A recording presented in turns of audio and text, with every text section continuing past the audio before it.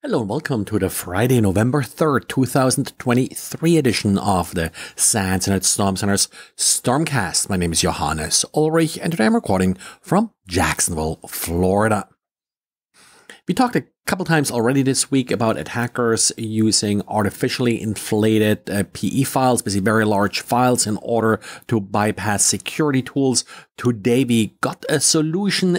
Didier is walking us in his quick tip through how to, first of all, figure out if you're dealing with a file that just has some padding at the end, and secondly also how to remove that padding to make analysis easier. It's really a combination of two of Didier's famous tools. A PE check will summarize the different sections of a PE file and will tell you that you have this very large overlay with just one unique byte, and in this case just zeros. And then using a second tool, tail.py, it's then able to extract just the part that actually matters. So hope this helps, and for details again refer to Didier's diary. And Apache just patched a vulnerability in ActiveMQ, the message queue tool that's being maintained by the Apache Foundation. This vulnerability does allow arbitrary remote code execution to anybody with network access to the broker. This vulnerability is now already being exploited. Apparently, the Hello Kitty ransomware group is exploiting this vulnerability, according to Rapid7. Proof of concepts have been around for about a week, and sadly, exploitation is actually pretty trivial for this vulnerability. You literally just have to basically include some XML in the message with the bash command you would like to execute.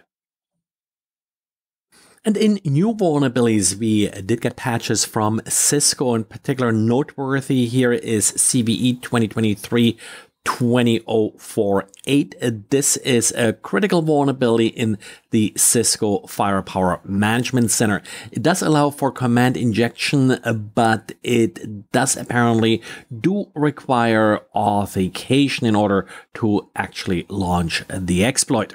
According to Cisco's advisory, there is no workaround, but fixed software has been released, so update your firepower appliances. And yes, I don't think we have talked about malicious NPM packages all week, so it's about time that we have some. Phylum has a new blog post discussing dozens of NPM packages that they have identified that do set up a reverse shell. They use the standard trick of using install hooks, so this specifically targets developers. Again, as you're installing the NPM package, these install hooks are being triggered, which then launches malicious script that will install the malware. Kind of interesting that they were at least nice enough to name the particular script rsh.js, and yes, has the usual features of exfiltrating information about the system and then allowing remote access to the system.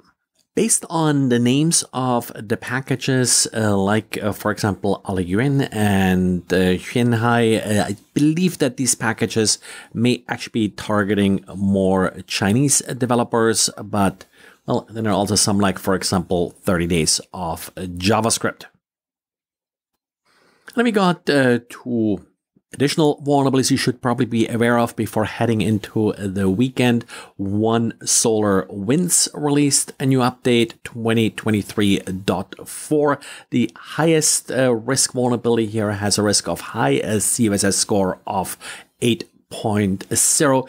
In order to take advantage of the remote code execution vulnerability, an attacker has to have access as a low privileged user. And we also got the usual updates from NVIDIA. This looks like, for the most part, just the usual driver updates, where you do have some privilege escalation vulnerabilities due to arbitrary code execution in these drivers. But yes, that's privilege escalation because you first need to already have user access to the particular workstation where you're exploiting this vulnerability. Well, that's it for today and for the week. Thanks for listening. Thanks for recommending this podcast. Thanks for giving me good reviews in your favorite podcast platform. And, well, just a reminder, if you talk ever to a SANS salesperson, tell them you like this podcast. Thanks, and talk to you again on Monday. Bye.